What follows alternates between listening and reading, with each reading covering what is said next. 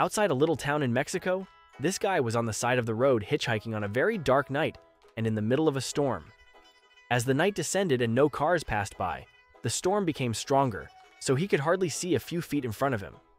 Suddenly, he saw a car coming towards him and stop. The guy, without thinking, got in the car, closes the door, and just realizes there's nobody behind the wheel. The car starts slowly. The guy looks at the road and sees a curve coming his way. Scared, he starts to pray, begging for his life. Then, just before he hits the curve, a hand appears through the window and steers the wheel into the curve.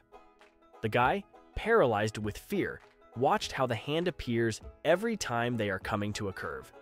The guy, gathering strength, jumps out of the car and runs to the nearest town.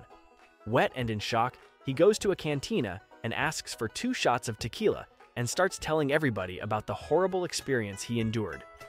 A silence enveloped everybody when they realized the guy was crying and wasn't drunk. About half an hour later, 2 guys walked inside the same cantina, and one said to the other, "Look, Paco, that's the gringo that got in the car when we were pushing it."